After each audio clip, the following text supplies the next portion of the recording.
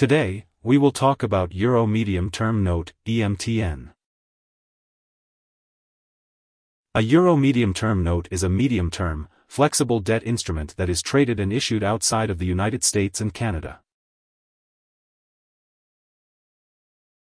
EMTN's instruments require fixed payments and are directly issued to the market with maturities that are less than 5 years. EMTNs allow an issuer to enter the foreign markets more easily to obtain capital. Firms also offer EMTNs continuously, whereas a bond issue, for example, occurs all at once.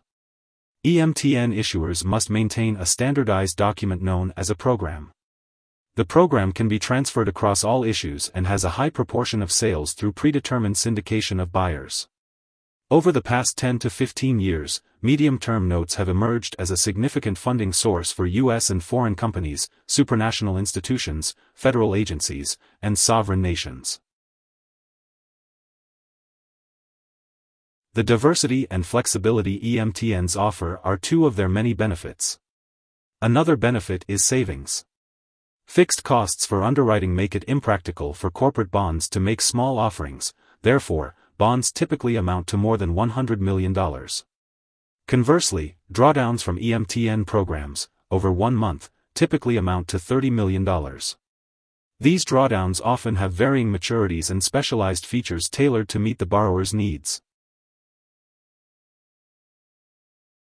One example of an EMTN program is that of Telenor. The program was established in 1996. This EMTN program is updated annually and constitutes a standardized master agreement for the issuance of bonds, including private placements and public benchmark bonds. Here are 3 key takeaways. 1. A Euro Medium-Term Note, EMTN, is a medium-term, flexible debt security that is issued and traded outside of the United States and Canada. 2. EMTNs have become a significant funding source for U.S. and foreign companies, multinational institutions, federal agencies, and sovereign nations.